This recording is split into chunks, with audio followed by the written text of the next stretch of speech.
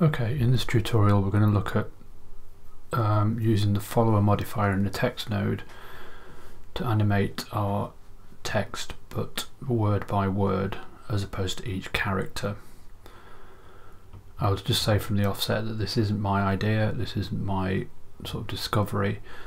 A chap on the Discord server by the name of Enigmatic came up with the solution, and he's the shy and retiring type and asked me to do the tutorial. So that's where my sort of credit ends, is I'm doing the tutorial. Okay, we will get into it.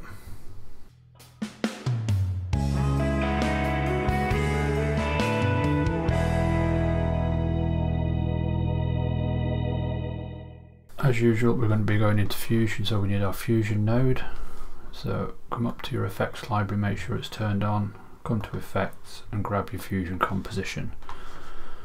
I'll leave the demo there and just stick it at the end for now. Playhead over your Fusion comp and into Fusion. So for this we just need a couple of nodes. We need the media out and we need our text node. You'll notice that the spline window is open. To open your spline window, come to the top of the screen and you've got spline, and just open it there. And we'll crack on. So hopefully we've got some text. So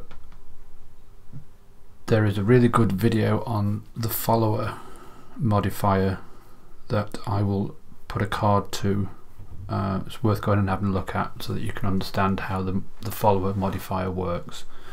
I'm not going to go through it all now. Okay, so we're going to come into our text input area, we're going to right click and we're going to select follower.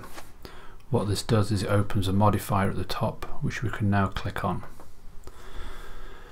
Now by default, any delay or any following effect that you apply works on each character. What we want is to work on each word. So to do that we're going to need to set up our own delay path. So if you come up to the inspector where you've got order, you can click that, and right down at the bottom you've got manual curve, and this is what we're going to be setting up. So we're going to bring our playhead back to frame 0 and we're going to keyframe delay character by position, and this brings our animation path into the spline editor. Next we're going to come into our viewer and drag a box around the first word, and you see the little green markers. Once you've done that, come up to set first selected character delay and just click it, and that's set your first keyframe. Now we're going to select the next word. We're going to come to delay value and we're going to type 10 in that, and then we're going to again click set first selected character delay. Then we're going to repeat this for the other couple of words. So select your word, make sure you've got green boxes around all your letters. This time we're going to go up to 20. Again, set first selected character delay, and then your last word, and set your delay value to 30, and again set first selected character delay. What this should have given us in our spline editor, if you come up to this little button on the top right that says zoom to fit, as you can now see this graph. Now this graph is still character by character at the minute. To make it word by word, we're going to select all these keyframes and we're going to come down to the bottom of our spline window, and you have two right angles here. One is step out and the other is step in. We want step in, and now you've got this sort of stepping pattern. So each word is this, then once you get to the end of that word or whatever frame that is, you come on and you work the next word and so on. So it drops word by word.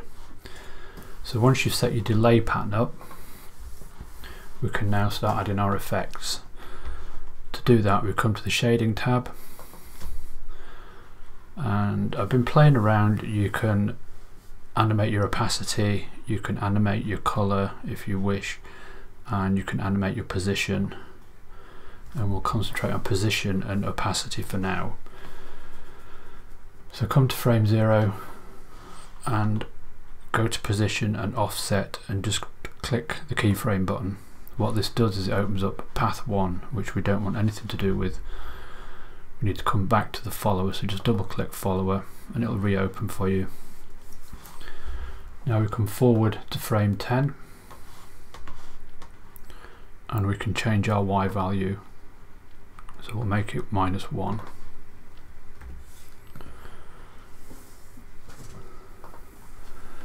So now you notice the word has dropped. So if we come back to our animation, we now have our animation dropping word by word instead of letter by letter, which is what we were looking for.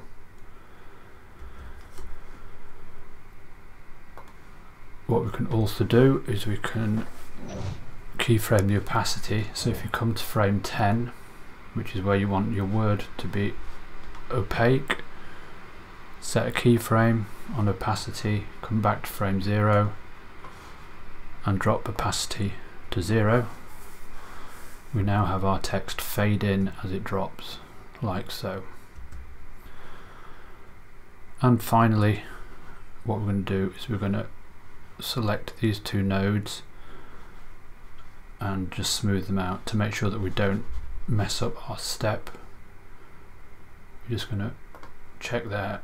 These all become squares, so now you can't change this step delay path, but you can still change these two. So if you get your mouse and just drag and select them both, Shift S on your keyboard adds some smoothing.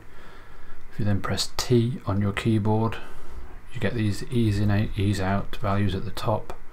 You can have a play with those, so I'll set them to about 60 each, and that will just sort of have a nice slow start,